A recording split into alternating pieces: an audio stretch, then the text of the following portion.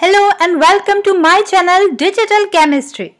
Today's topic is diffusion and effusion of gases. Let's start. You know that why the perfume fragrance spread out? Smoking irritates us even at a distance? And the awesome smell of the food watered your mouth? In all these processes, diffusion or the effusion process takes place.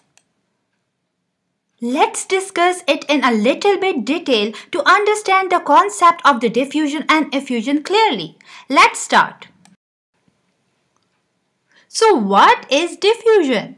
As you can see here in the diagram that the container with two portions, low pressure region and the high pressure region. Low pressure region having the less gas molecules and the high pressure region having more gas molecules. As you can see here in the diagram that the gas molecules start moving from the high pressure region towards the low pressure region to form a homogeneous mixture, and this process is called diffusion. By definition, diffusion is the spontaneous mixing of the non-reacting gases to form a homogeneous mixture, or the movement of the gas from the high pressure towards the low pressure region is called diffusion. Let's take examples of the diffusion from daily life. The first example is the spreading of the perfume fragrance. Do you know that what happened when an individual uses perfume and its fragrance can feel other? The reason is that the molecules diffuses into the air due to the random motion and the collision of the molecules, and thus reached to the other corner of the room and we felt its smell. Second example of the diffusion is the smoke from a lit cigarette spreading into the air due to the random motion and the collision of the molecules, and we felt its irritating smell even at a short distance. Bursting of the tire or a football is the third example of the diffusion from our routine lives. Do you know that the tire is filled with the gas molecules?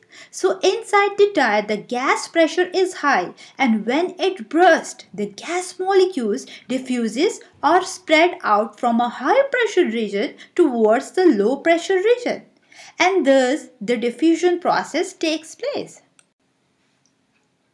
So what is effusion?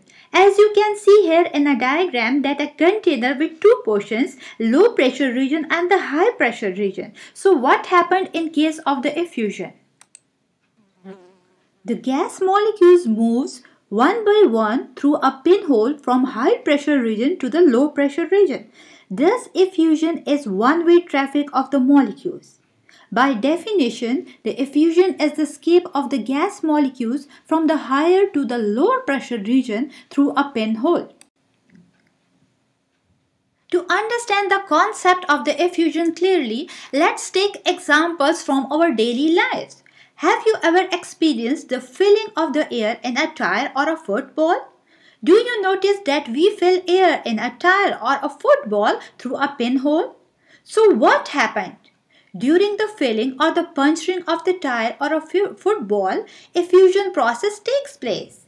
The gas molecules moves one by one from a high pressure region towards the low pressure region through a pinhole. As you can see here, in a football and also in a tire, there is a pinhole.